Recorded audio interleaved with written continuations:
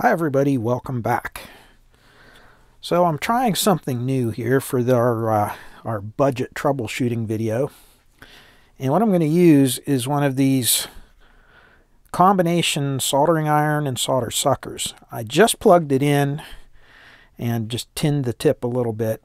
And you can see how much it's smoking right now. So I may have to turn on my fume extractor because while this heating element kind of burns in, it's going to stink and smoke for a while. But I really want to see how these work. I bought one of these probably 30 years ago, and it didn't work so well. It didn't get hot enough, but this one seems to be getting really hot, and it may work. So let me turn on the fume extractor. You're going to hear some noise during this video because I have to run that to get rid of this smoke. But hopefully you'll be able to hear what's going on. Yeah, that thing is stinky.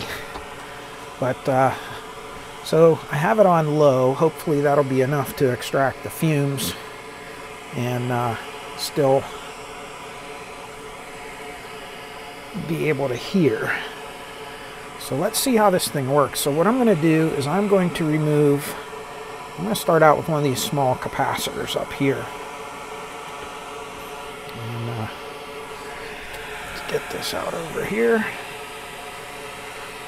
And I'm just going to arm it and go right in here. There's one.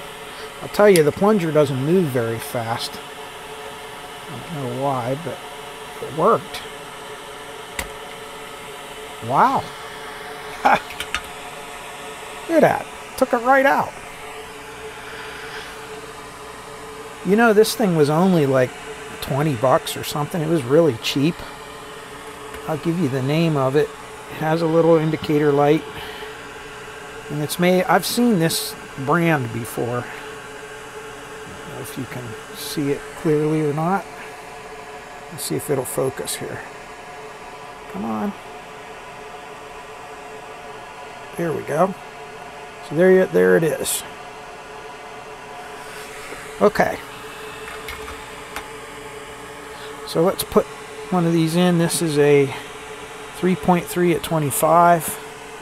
I'm going to put one of these little tiny 3.3 at 50s Nichicon Golds, which I think will work quite well.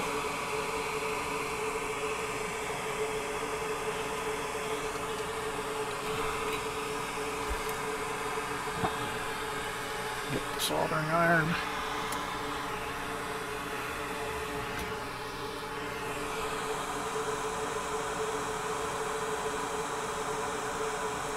Boy, that really cleaned that solder joint off well. I'm surprised. I'm going to be reaching around you here because everything's kind of cluttered everywhere at the moment. Hey, a neat workbench is the sign of a disturbed mind. Gotta have a messy workbench. Means you're having fun. Okay, so let's step it up a little bit. Let's go to this capacitor right here, which is a lot larger. Let's see if we can get that to come out.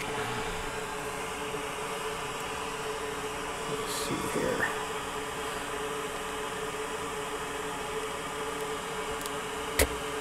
Wow, just like nothing. You think you spend all that money on a... Wow. I mean, I literally just did a quick search online for desoldering pump or whatever, and that thing popped up, and I bought it because it was cheap. Okay, so the positive's on this side here, and we have to get rid of some of this. It even pulled some of the... That glue is nasty stuff. So you can see. And it's just at that consistency right now that you can usually peel it off like that. It hasn't hardened and turned completely corrosive yet. although the stuff on the bottom of the board seems to have done that. So, very cool. Let me finish cleaning this up a little bit, and I'll be right back. Okay, there's the old 220 at 50, and here's the new one. And you can see the pin spacing isn't correct, so what we're going to do is I'm just going to make the pin spacing a little bit wider. You want to bend it down a little bit from the bottom, because you don't want it to damage where it connects in there. So something like that. That should be pretty close. And then the positive goes on that side. Yeah, and it looks perfect. Okay.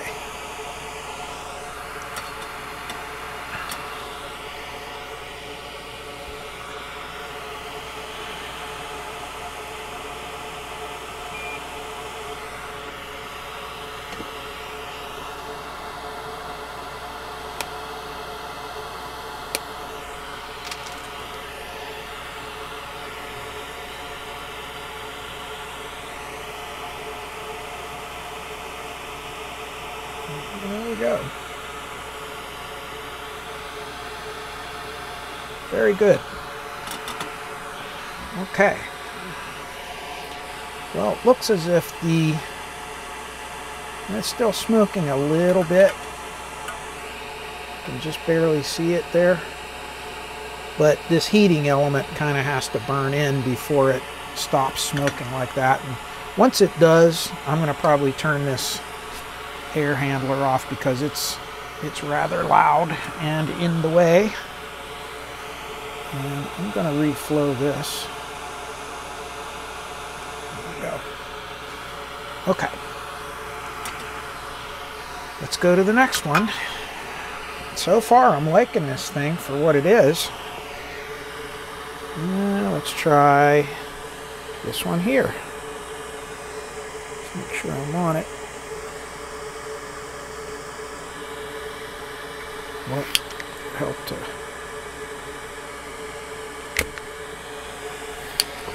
This thing really works.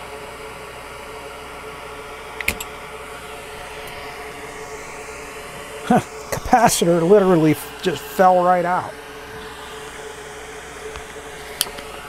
And I gotta clean it a little bit more. Okay, this thing is pretty cool. I don't know how long it's gonna last, but yeah. 16 volts, 47 microfarads. Let's see, that would be this one. 47 at 16. Alright, so as I promised, we'll probably do a solder and chat. And let me turn this thing off because I think it's still got a little bit of smoke. We'll give it another minute or two. So what are we going to talk about today? Well, I had an interesting experience the other day. And so I thought I would document it to share with some of you. And I think I'm going to turn this off now. Hold on. So I was looking up some information just to see how good, I'm kind of interested in this whole chat GPT / Google Bard and all these so-called AI engines, and trying to determine whether it's artificial intelligence or idiotic intelligence or artificial idiot. I don't know. But I asked it a couple questions concerning transistors because, I just did a video on some transistor theory. And I just wanted to see what ChatGPT and what Google Bard, what kind of information it would give, specifically talking about things like how temperature and different things affect the gain of a transistor. And I'd have to look up, I actually did a screenshot of the questions that I asked, the answers that it gave. And I'll put that up on the screen while we're doing this. And I can't remember exactly the context of what I asked it, but it was completely wrong. I mean, and the thing I notice about all of these chat engines is that when they give you an answer to something, it answers it as if it is absolute fact, even if it's completely wrong. And if you're not the type to have a little bit of experience with the subject that you're talking about, I think it could be really easy to be misled or incorrectly educated about something and give you completely the wrong answer. In this case, it was totally wrong. And when I said, and again, I'll put the conversation up on the screen. I put on, I answered by saying something to the effect that, gee, I didn't know that. I was under the impression it worked this way. And all of a sudden, it completely changed its story and said, oh, I'm sorry, you're correct. And then it put up another little chart or whatever to explain it, and it was wrong again. And I said, but that doesn't explain what you just said was true. Oh, I'm sorry again. And it does the same thing again. And that was, I believe, Google Bard this time. And so I thought, this is interesting. Let's go to ChatGPT 3.5 and see what it says. And so therefore I went to that and I asked the same question. I worded it in the same words.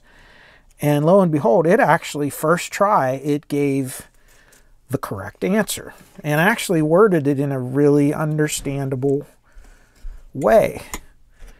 Now, that doesn't mean that ChatGPT is better than Bard, because this isn't the first time I've had this kind of an experience. As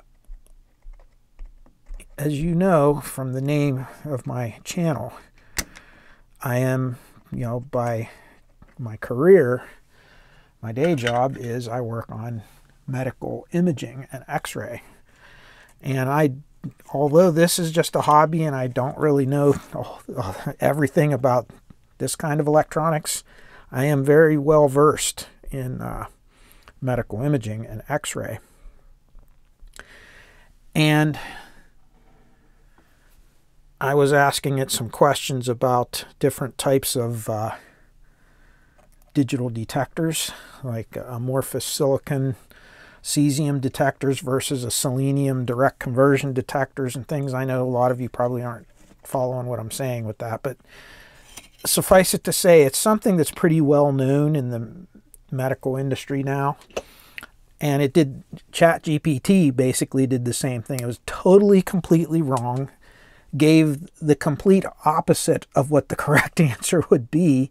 And when I questioned it, it reversed course and apologized and all that. Now, I'm not saying that these search engines, these AI engines, are bad or that they're not useful. They're very useful.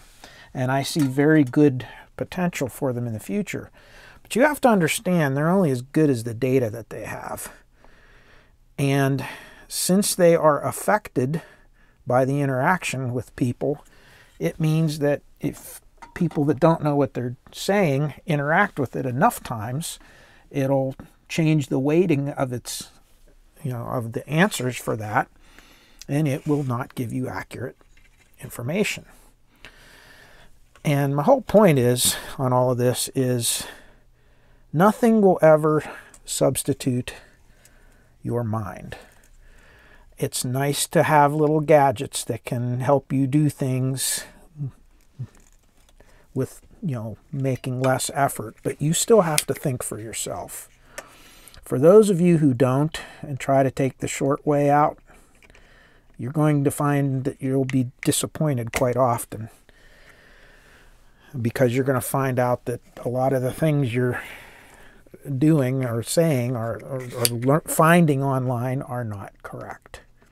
Now, it's always been that way with the internet, but I think people tend to look at these chat engines as being a lot more reliable than just a regular search engine, but that is not always true. So, long story short, in my opinion, there will never be a substitution for using your mind and for doing the work. I was appalled that my son came to me last year. He's finishing up his degree. He's got a job already in the electronics industry.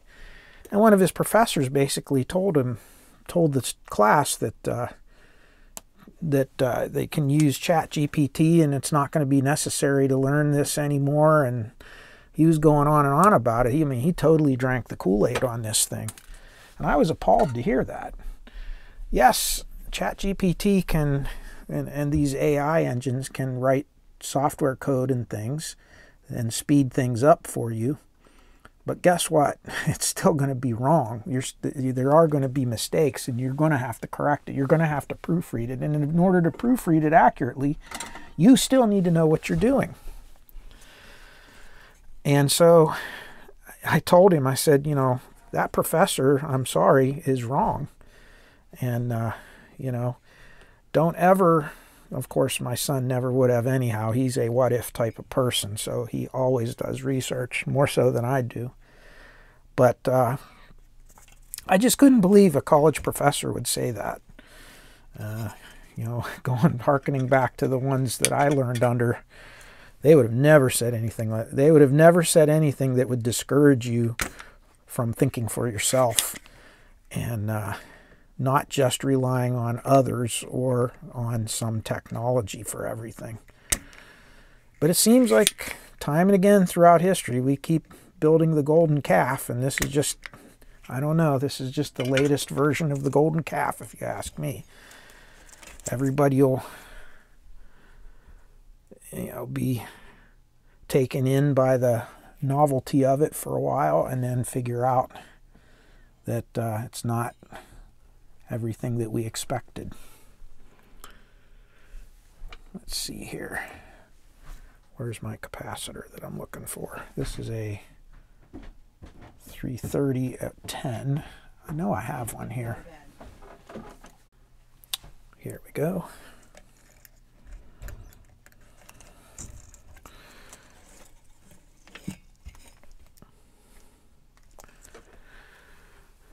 Okay. So that's my little opinion about these chat engine, AI engines. Again, I use them and they have really helped move things along for me, in certain instances, but there's just that little bit of, you still got to use your mind. If you go into it thinking that it's going to take the place of you having to learn something or you having to actually do something, you're going to be sadly disappointed. You still have to be you. All right. So now let's do this one. I'm going to be able to do this whole thing with this little iron. I mean, it's actually faster than the vacuum pump. I can't believe how this thing's working. So, I mean, this is not a paid endorsement or anything. Like I said, I just bought this thing online real cheap because, again, they made these, oh my goodness, back in the 1980s you could buy these. I had one. And I never used it because it was just so bad. I mean, it just didn't work. I hardly ever see anybody online using these, in videos. Kind of amazes me because so far, I have to admit, this is better than just the regular pump without the heat, just the regular desoldering pumps. I have lots of those, and you've seen me use them on my channel, but wow, this thing here, pretty cool. What's this? 22 at 16. My 22, yep, 22 at 16. You can see how much smaller these things are from the originals. And these are really good capacitors here. These are low ESR, low noise caps by various well-known manufacturers. I mean, you're getting to the point now. The old days, you could just buy all one style of capacitor, you know, like the Nichicon KT series or the FGs or the, you know, some of the Panasonics or the, of course, the Elnas. But now they're limited. I mean, they're discontinuing a lot of them, so you got to kind of mix it up and just get whatever's the correct high quality cap from whatever manufacturer and whatever series. So having all matching caps on your board on these old amps is going to be a thing of the past here pretty soon, I think. I mean, yeah, there's new old stock out there, but they're not as easy to find as you might think. And usually the new old stock ones, people know what they have, and they're going to charge you accordingly for it. Look at that, it just falls out. It cleans it so well. 22 at 16 again. Guess what? I'm short one of the 22s at 16, so I'll have to grab another one, which I think I have right here. 22 at 16, yep. There it is. And these are, I don't know what these are by. I know I bought them from, I think either Mauser or DigiKey, so I know they're, and I know I only went with, you know, Elna, Panasonic, Kemet, Nichicon, you know, those names. So I know it's one of those. And these are 105 degree. And I went with the lowest ESR I could get for this particular thing. Being so small, they're going to be a lot lower noise too. Okay.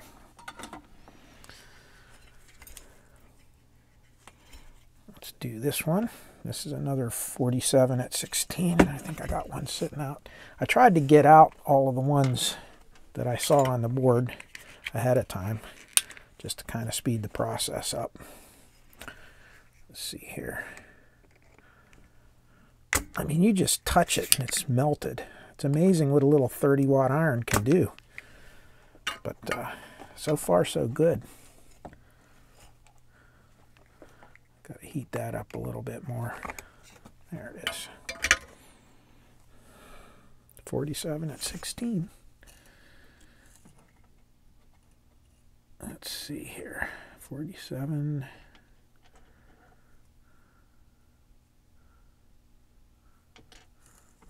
At 16. Here it is.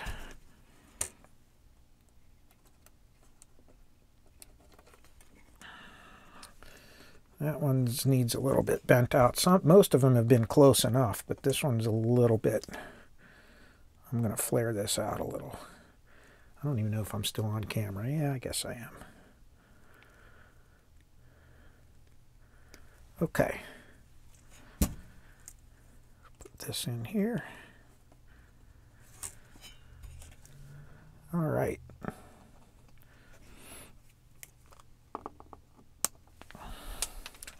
I actually kind of like this part of doing a restoration because it's kind of therapeutic just to sit here and do this repetitive work.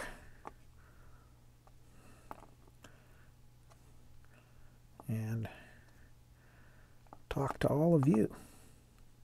All right. Okay, so I'm going to do one more on camera, and then these last couple I'll finish off camera so I don't waste all the memory card. I'm going to do this big one. This is the biggest capacitor on the board. I think if it can clean this one off, it can pretty much handle anything. Wow.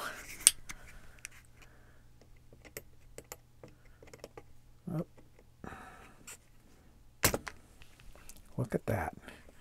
Now, of course, the glue, this is glued down, so we'll have to break the glue loose, but look at that, right out. And that's 470 at 63, and that would be this one here, 470 at 63. Okay, and we're going to have to open this one up a little bit, I think. Yeah, just a tiny bit.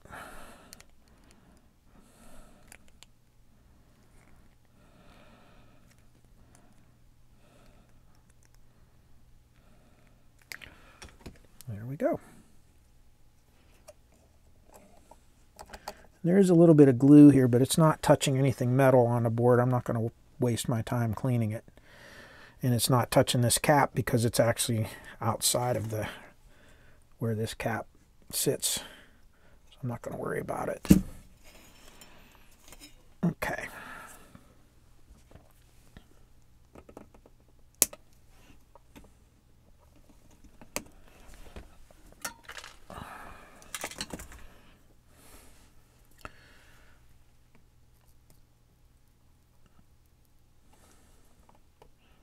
All right, so let me do these last few off camera, and then we'll be back.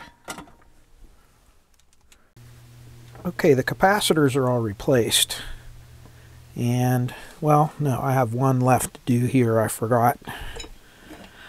One little capacitor, but I'll do that here when I do this.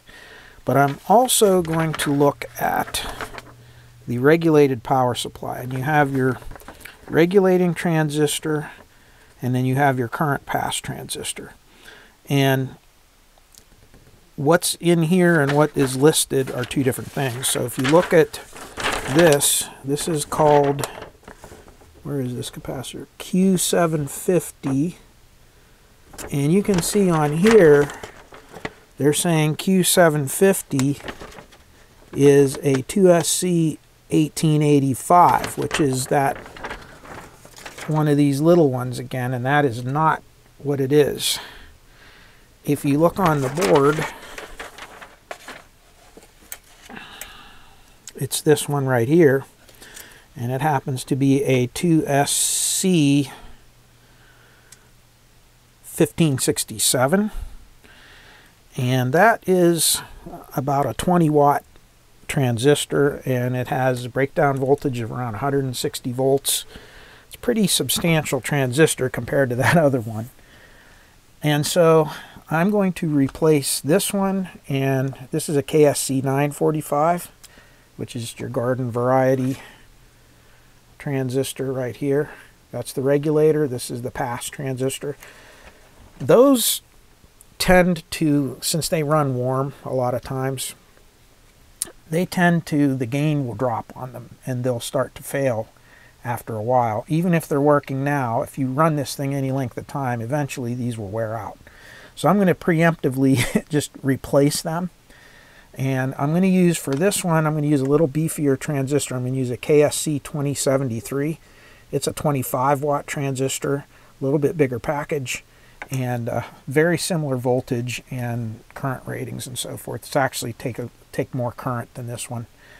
And for the current pass transistor, I'm going to use, or I mean for the regulator transistor, instead of a KSC 945, I'm going to use this KSC 2383.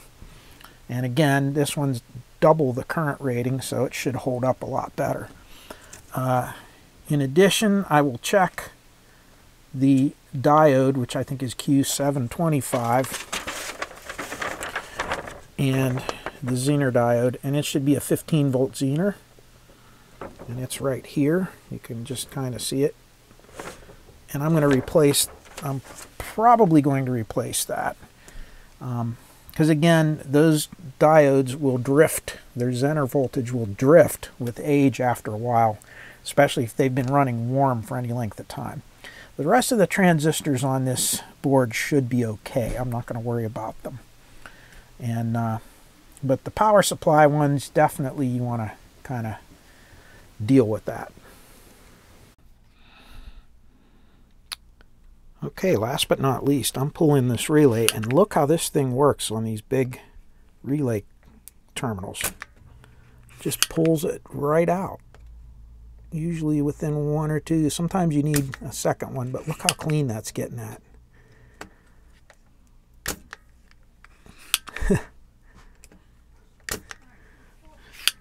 It always impresses me when something like this works, because usually these things are, you know, you get them online really cheap and they just don't work. And you just waste your money on more Chinese junk. But I gotta admit, this one here, so far so good. Now maybe the quality control isn't there. Maybe they're not all this good when they come in. I don't know. But all I can say is for these ones, I'm impressed.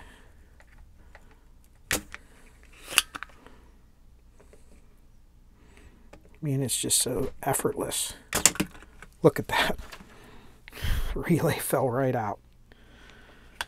Unbelievable.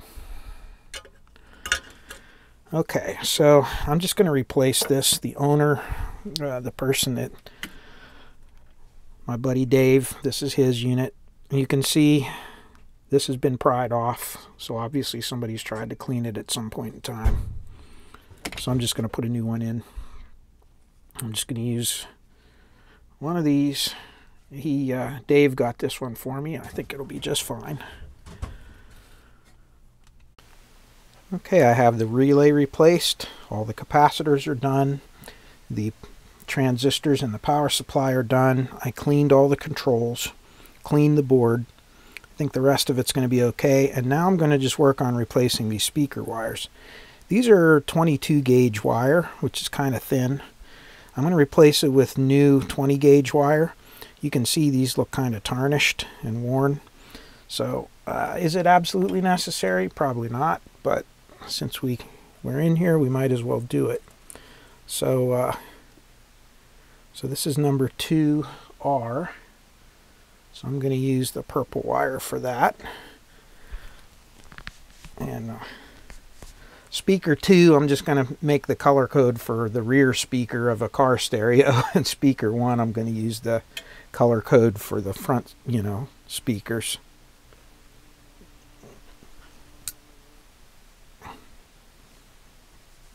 And I heard a very large bug buzzing around here a minute ago.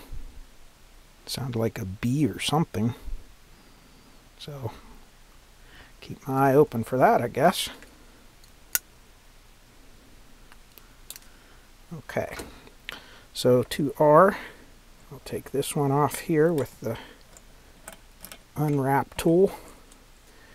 And that gives me a chance to show you how the wire wrap tool works. So you have this 2 holes, one on the side and one in the center. This wire here, which I'm going with the number 20 gauge, which is about as big as you can do wire wrap with this kind of a tool. It just slides over there, and then you just kind of rotate it, and it very tightly attaches it to that post. You can see that's it, and it looks very professional when it's done. And then I'll just mark that with another piece of tape. Probably don't have to, but again, I just want to make sure that we get everything right. Take an extra minute to mark things now, and then you don't have to spend a lot of time later trying to figure out what you're doing, which is the way I normally do it. There's that daggone thing. It is a bee. Okay, the bee is outside where he belongs. All right. Now we're going to do speaker 1 right, which is going to be the gray wire. So same process.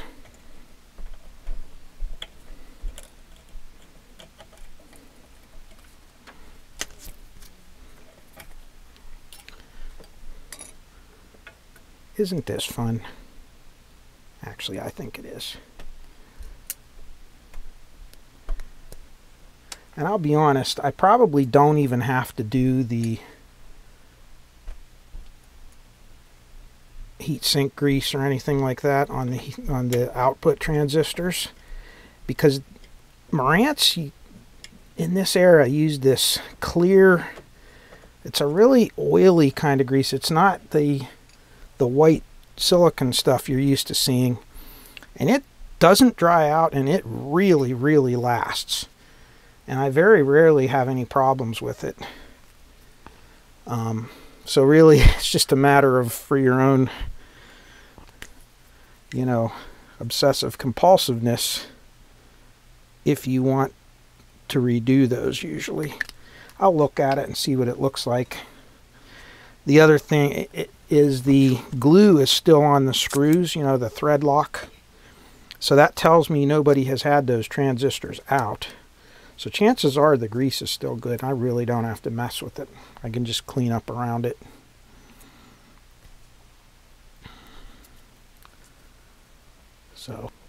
So very, very good. Okay, now, again, I could probably just leave these as is, but I really would prefer to put a little drop of solder on them. When these standoff posts are brand new, they're very shiny, and what happens is when you turn this, twist this wire on there, the wire actually bites. They're square. If you I don't know if you can see it closely enough or not, but they're square, they're not round, and the corners of this kind of bite into the wires, but they get tarnished with age. So by putting a drop of solder on there, the flux and everything helps clean that off and makes a little better bond. And you don't 100% have to do that, but I don't know. To me, it's just a little, again, extra insurance. So I will probably do that. But you can see how neat that. And by the way, I actually purchased this on Amazon. I have a couple of them, but this one I particularly like. And it was rather inexpensive. And it's very good quality. So you know, if you want to look on Amazon for wire wrap tool, there's automatic ones too that are really expensive, but you don't need that. All right, let's put a drop on here of solder, touch it up, and then where I'm going to end this video, I'm going to spend the rest of this video, I'm just to do a quick rundown on the schematic, because I had a viewer question from the last video. And I'm going to try to answer it, because I think it was a good question. We'll take a look and see if we can answer it. All right, all done. I think this board's good to go. I don't see any reason to replace anything else. I looked at the transistors that are used on these. None of them seem to be ones that at least that I'm aware of, that are problematic. So I think I'm just gonna, yeah, these all look like pretty good transistors, so I'm not going to worry about it. And good enough. Okay, I'm going to spend the last part of this video, first of all, trying to stay in frame with the camera, but trying to answer a question that one of you viewers posted on the last part of this video. And it was a really interesting question, and I thought I would take a little bit of time to address it. Basically what he asked was, looking at the schematic, and you know, I had the schematic up on the screen in the last video, that the bias circuit of this amplifier looks a little bit confusing. And I have to agree with that. When I first looked at this schematic, I thought the same thing. It's not really laid out, you know, on the paper here the way that it would normally be on other amplifier schematics. So that poses the question, is this a unique bias circuit, or is it just a standard one that's just kind of, they rearranged the furniture in the living room? So let's see if we can figure this out. First of all, we know that this is a complementary amplifier. You have your outputs, you know, NPN and PNP, and we have our two driver transistors, which are also NPN and PNP. And this whole section in here has to do with your overload protection. And what this does is, if there is excessive current, this whole center line here, this is the part that, if you follow it, it will go out to the speaker. And this drives the speakers. It's kind of hard to visualize that there, but that is in fact what's going on, because if you see, this comes back here, these emitters, they come back through these resistors here, and these they're very low resistance, 0.39 ohms at 5 watts. Those are your emitter resistors. Those we'll get in maybe another video what the purpose of those is, but essentially they're very low resistance. So the emitters connect together at this point, and this is where you go out to the speaker itself, the speaker connections. And if there is any kind of overcurrent situation, you could see your speaker lead comes down here and goes into this network here and through your relay, your protect circuit and all that. But if there's excessive current here, that'll be sensed by this little network, these diodes and so forth, and it'll start to turn these two transistors on. And as these transistors begin to turn on, they are in there to bypass some of the signal, some of your drive signal, around these driver transistors, which will reduce the output, which will reduce the drive into your outputs and into your speaker. So it's an overload protection circuit, and it's active. It works in real time as your music is playing if you overdrive it. So you can take this whole circuit out and the amplifier will still work. It'll just go into really bad hard clipping and high current if you drive it too hard. So we can ignore that part. If we look up here, there's a few components that may look familiar if you've ever seen a bias spreader circuit, in this complementary amplifier design. And these are called direct coupled amplifiers because if you notice, every stage couples to the next stage directly without having a capacitor in there to isolate the two sides. So they all are susceptible to whatever DC level there is on the stage before. And that's called direct coupled. And this bias circuit is actually pretty standard, but it's in there in a weird way that's hard to understand.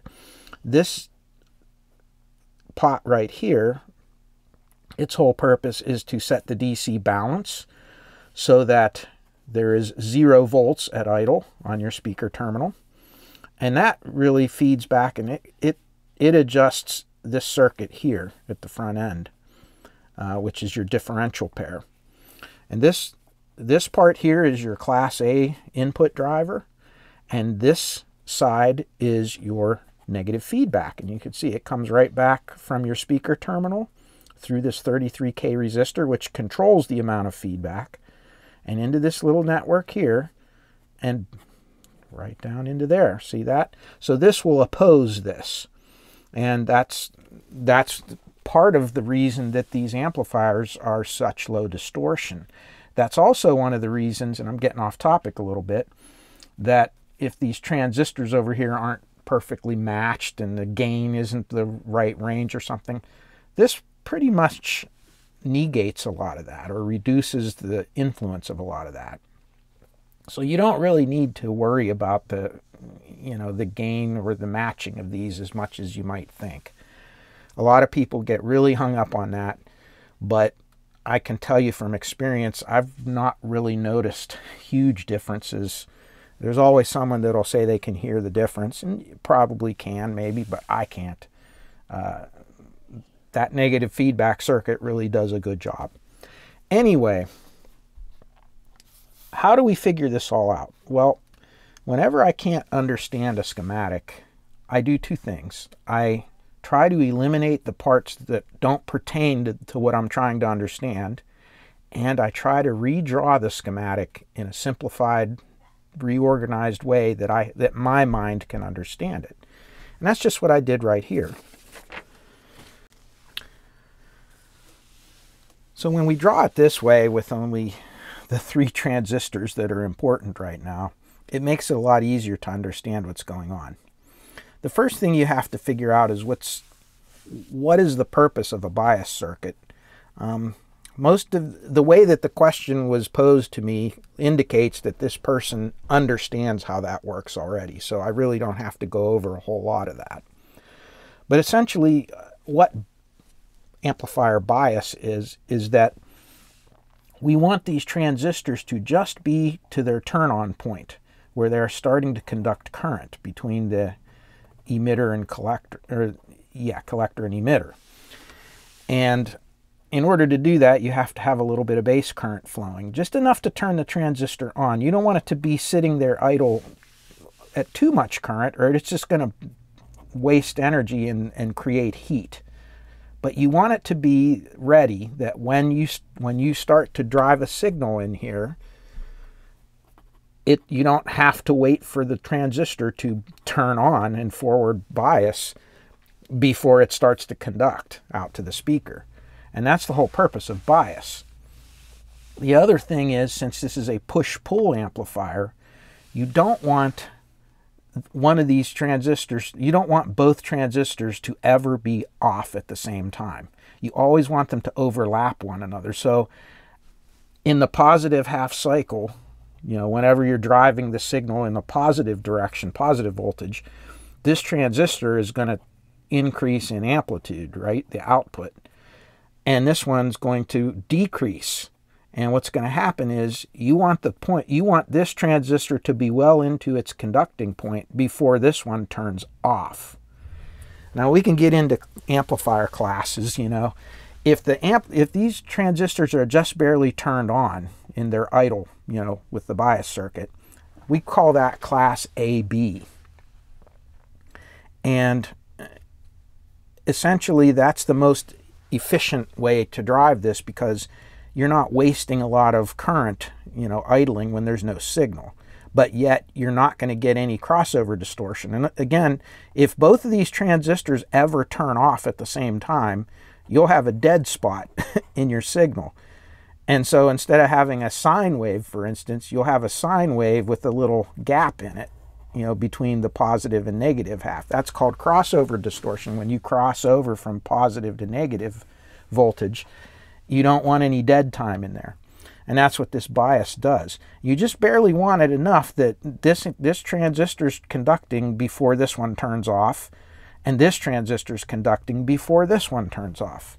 Now, if you turn that bias way up to where you have a lot more current flowing, first of all, these things are going to run really hot. Second of all, you're getting more into class A. Class A is where you're kind of running these transistors at their midpoint of operating, and then you're going up and down from that. And of course, some amplifiers are really, the more exotic designs will run in class A like that for low signal. And then when you drive real heavy, real high volume, high power, they revert to class AB. Some people believe that is you get better, more accurate sound or lower distortion. So you'll see that. But most of them are like this, class AB. Now that we got that out of the way, you'll see in order to get a certain amount of current flowing, you have your forward voltage drop on the transistor, and we talked about that in other videos. And it's usually about 1/2 volt for a silicon transistor. And as such, if you have 1/2 volt here, you can do the math, what's flowing through this 100 ohm resistor, okay, with respect to this negative, and you can determine what the current will be, because you're going to have an equal and opposite negative voltage drop here. So if you add these two resistors together, you have 200 ohms. If you add the total difference of these voltages, in this case, you'll have 2.2 volts. So if you take 2.2 volts, all right, I'm sorry, you have 2.2 volts between here and here, and after your forward drop, so I'm getting ahead of myself, you have about 1/2 volt on each side, positive and negative.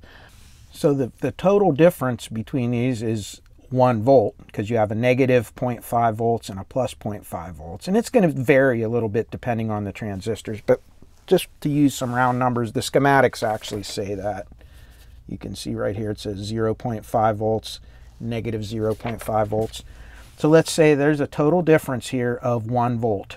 If you take 1 volt divided by the 200 ohms that's across it, you're going to get about 5 milliamps. So there's 5 milliamps of current flowing through this transistor right here. And that's going to be the emitter collector current plus the base emitter current. That's what this current is going to be right here.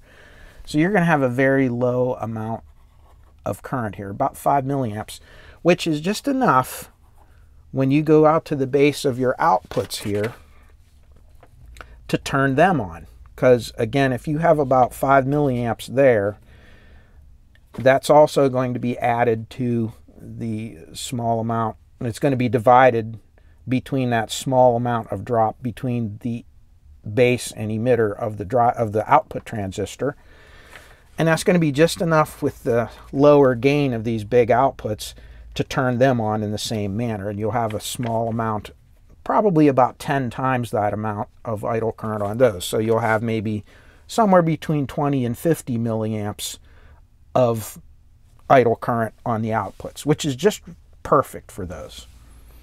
And that's the whole, what we want to do is set up that condition there. So, excuse me. So that's the whole purpose of this circuit, is to make that voltage difference here so that we have this going on here. And this is how they're doing it. And I have to say, I stand corrected with the statement that I made in the previous video. If you remember, I said that you could pretty much power up that whole power amp section with just these two voltages here. You know, this one here and this one here, your positive and negative 41 volts. But that's not entirely correct, because even though that's what we have out here, this bias circuit is actually powered by the regulated power supply. So there's a 35 volt regulated supply right here. It's on the same board in this amplifier. And that power supply does a whole lot. You can see it goes off the board here, and it powers a whole bunch of things like your tuner and your preamps and all tone control section. A lot of stuff like that is powered by this regulated supply. But it also comes around and it goes up here, and it actually goes into this bias network. So you have your 35 volt regulated, it goes into these two resistors in series, and in between them is a capacitor, an electrolytic capacitor, and that would be this cap right here. It's 47 microfarads, and it goes to this center point right here. And this goes right here, and you see I have 1.1 volts there, well, which is right here. Well, how does 35 volts turn into 1.1 volts? Well, that's the trick. If you notice, you have your negative DC rail, which is minus around 41 volts, goes through this 22 ohm resistor, through this 33 ohm resistor, and at idle, you're going to have about negative 40.7 volts right there. And on this differential pair, it's actually set up at idle to have a negative voltage on it. You see that there? That's going straight into there.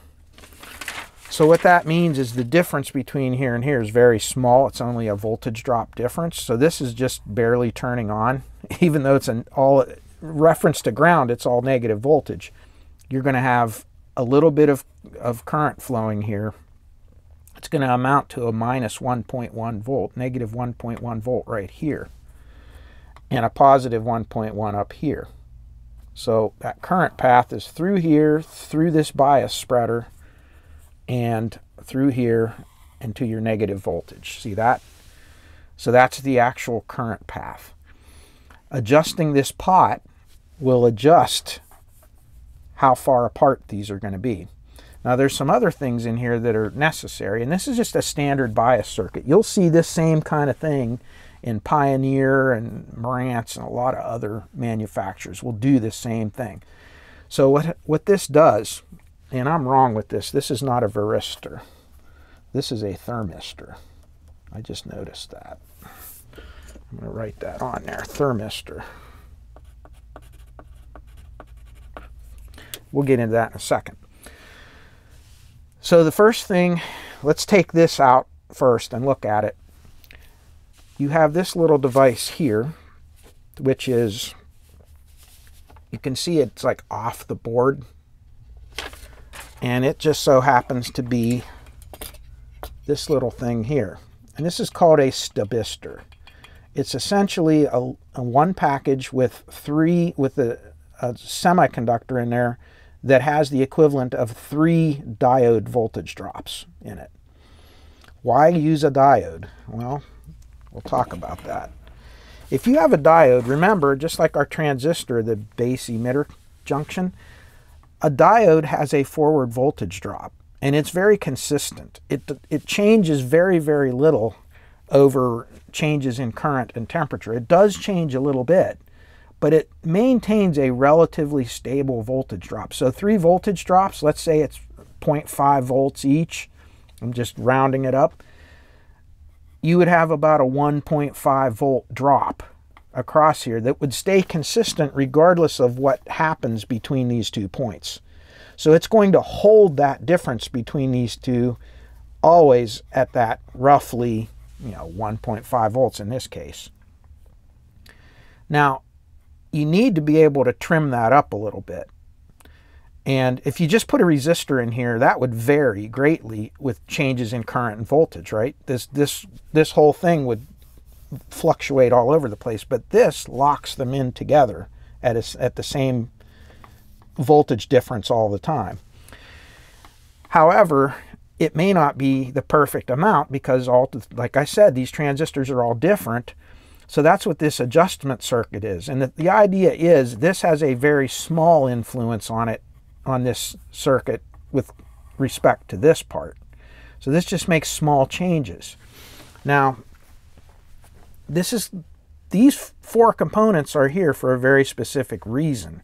First of all, potentiometers are they're a place of failure. If this pot were to fail, or this pot were to open up or something, there would be no connection between this point and this point, and these 2 voltages would go way up, and it would turn these both on full blast, and you would pretty much short out your transistors. They would go into overcurrent. So if this fails, you have this 160 ohm resistor bypassing it. And you can see when it's in parallel with a 1K resistor, even with this pot turned the whole way this way, you still have, this is the smaller resistance, right? The lower resistance. And this just fine tunes that voltage divider here. That is all in series with a 82 ohm resistor that's in parallel with a thermistor. What is a thermistor? A thermistor is a solid state device that will change its resistance with changes in temperature. It's designed to move a lot more with temperature than this is. And if you notice, that is this component here. It's in a piece of heat shrink, and it's sandwiched in between the 2 driver transistors. See that? So see, that would be these 2 driver transistors. This is physically connected to these. As these overheat, if these were to overheat because you turned the bias up too high or something, this thermistor would change, and it would kind of bring things back in. And it can only adjust it within this 82 ohm resistor here. So it makes tiny little adjustments, but that makes, because of the gain of these transistors, it makes big adjustments here. So between this, and this is being thermally coupled to the heatsink of the outputs,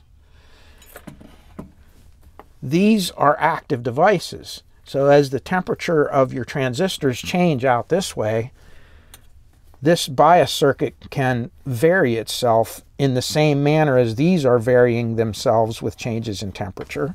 And I talked about some of that, and I demonstrated it on my transistor video a couple of videos ago. And it just ensures that wherever you set this, it'll stay there. It'll keep this 2.2 volt difference very close. And it's not perfect, none of them are, but it's close enough that it'll keep it pretty stable. The bias circuit out there, most of them, work in a similar manner to this. Now there's other ones that instead of using the stabilizer and this network, they'll use a 1 or 2 transistors in there. And it's a similar, it achieves the same goal of giving you that voltage drop, but this bias pot will adjust the base of the transistor, and which will adjust the voltage drop across it. Those work just as well, and you can, either way, it's the same, you're achieving the same goal and getting that. It's called a bias spreader for a reason. You're spreading the voltage difference between the positive and negative going half cycle. I don't know if that helps any or not, but to sum up this long talk, this is a standard bias circuit.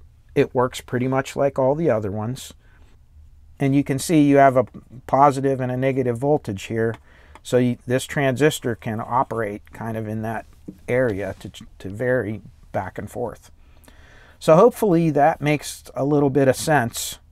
And the biggest thing is when you're working with a positive versus a negative voltage, a differential like that, a lot of this will get confusing if you try to reference everything to ground or to common, because it's not working with reference to ground. It's working with reference between the positive and the negative voltage. So there you go. That's how it works in a nutshell. Hopefully that'll help. Well, we've managed to waste another Lord knows how long on this thing. So I'm going to call this video part 2. And I'm going to get it posted up.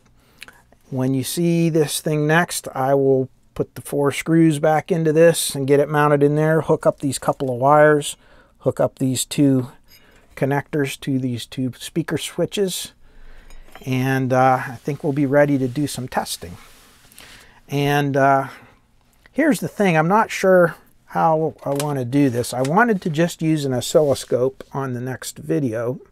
Of course, you still need to use your multimeter to set the bias and DC balance. But really the scope is pretty worthless if you don't have a signal driving into it. So after giving it a second thought, I almost can't do an oscilloscope part of this series unless I do a signal generator part with it, because they work hand in hand. You need some sort of a signal to show up on your scope. And in order to get that signal, you have to have a source of the signal. Now, of course, I could connect an MP3 player or something with a tone on it like that, or we could use just a signal generator. If you'd like, tell me in the comments, and I could use something like just this low-cost sine wave generator. Or if you want me to just use my regular signal generator, I can do that too. Let me know in the comments and we'll decide from there. So that's it for part 2. I wish you all peace, joy, happiness, and good health in your lives. And not sure when I'll get this posted up, because the weekend is at an end and I have a very busy work week. So we'll see when this gets posted. Until then, take care, everybody. And I hope this answered more questions than it created. I don't know. Hope I did a good job on that, but I'm sure I made some mistakes. Some of you more experienced audio folks out there want to embellish on what I said. Go for it. I would appreciate it. Take care, everybody. Bye-bye.